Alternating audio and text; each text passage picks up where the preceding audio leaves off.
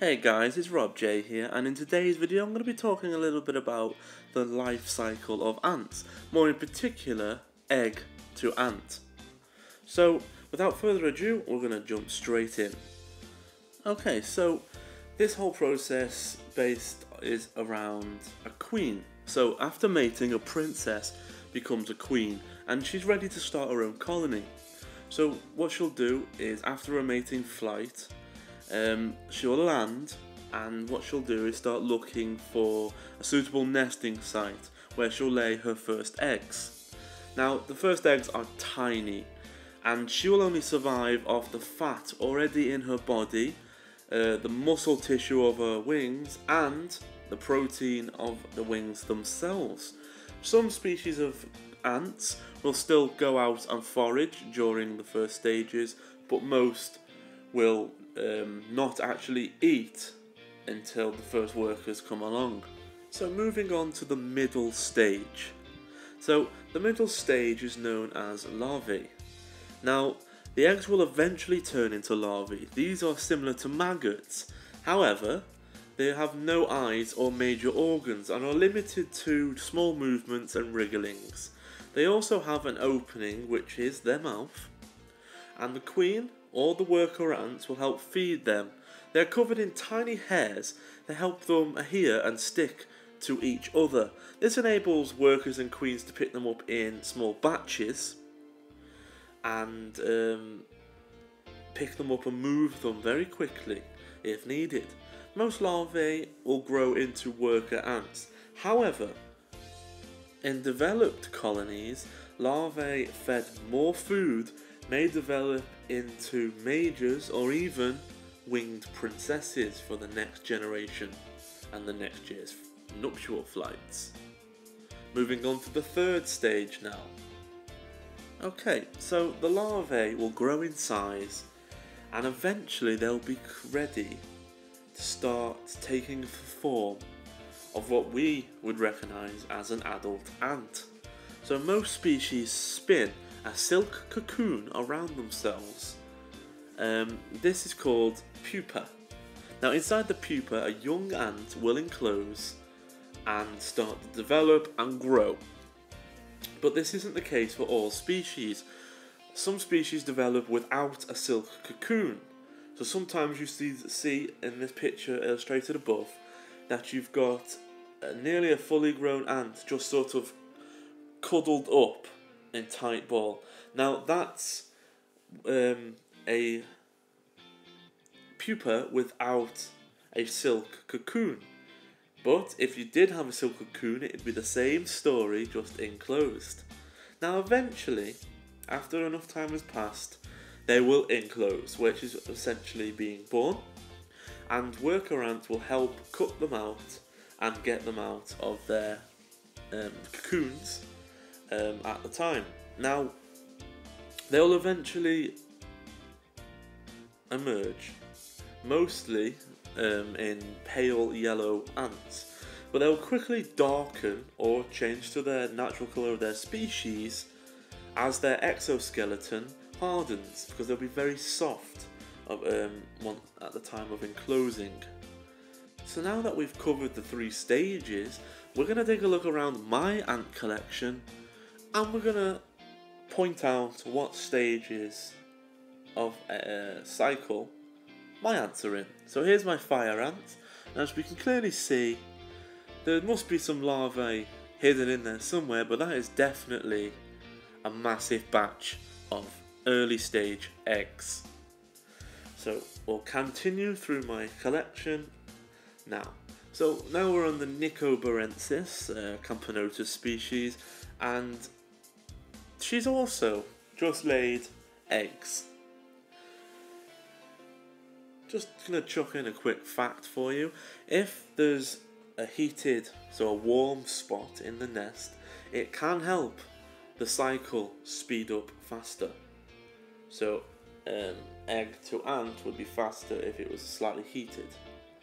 So next up is my last year's Niger colony, and this is quite clearly early stage eggs. Now the little story with my last year's Niger, which is why I'm so happy that these eggs are even here is I recently had to move them from a white tongue nest that was big enough for them to grow into a very small founding nest with one of my homemade mini outworlds. And this was down to the fact the queen's eggs were not hatching. When she'd stopped laying the eggs, they had funny orange tinges to them. They weren't viable, and she would not lay more. And the colony dropped from about 8 to 2. At this point, I needed to keep a much closer eye on her, so I moved her into their current setup, and these eggs are within the couple of weeks they've been in there. The queen has got used to the environment and has recovered, or whatever was wrong is no longer affecting them. So I'm really happy. Okay, moving on to another Laceus species, but this is the Flavius species. Now, as you can see here, this is an interesting one. This is a nice big batch of eggs, but we also have one quite large larvae. But I don't see any pupa, so that larvae might turn into a pupa any time now. It's quite a big guy, but it looks like they're doing really well there, really well. And they look very happy, and this particular queen is quite a rebel because she will not move into her nest. This is her outworld and she lives in it. And they don't seem to be bothered, but I'm not bothered. She's not a jumpy queen either, so I can take the lid off. I don't scare her, she doesn't react. So there's something interesting for you. Moving on now to some of my pavement ants. Now this is a big cluster of, I would have to say, pupae with maybe a few eggs mixed in. But as you can see, sort of down the side where the darker patches are, sorry about the camera work, these are a very nervous, fast moving ant, and well, I only had a small window of opportunity to record them. But this is definitely mostly larvae with eggs spratted around. Okay, moving on to my Fodoli colony. Now these seem to be keeping their eggs on the ceiling, which is amusing for me. But this is quite most certainly, you see the queen underneath there, and above the queen on the ceiling right there, we've got eggs, and a big batch of eggs there. So they're in the egg stage.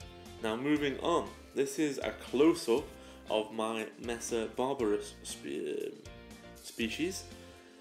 Now, if we give it a little bit of a time, because I remember I was watching their behaviour before I looked at their eggs. So if we just focus in on their eggs now. Sorry about the joltiness. When it's magnified so much, any little nudge is a big jolt. Well, let's see what we can see here. I mean, without this being too focused, I can see larvae and pupa. You see the little black dot just on the side of the queen's, just under the queen's head? So that one little black dot, that's an eye. So that's an uncocooned pupa. But we mostly have larvae here, and I can see eggs there as well. There's every stage going on here. I think most of it's larvae, a little bit of pupa, and quite a few eggs. That's brilliant. I'll keep showing this sample of this video, as there is some good shots captured throughout.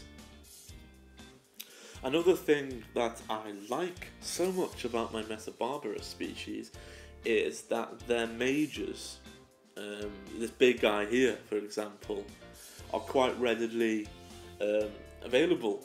They come quite early on, you get to see them, there's quite a lot per nest, where a lot of the majors in, like, say, your Camponotus species or any other species, you know, generally you don't get them until the colony is huge.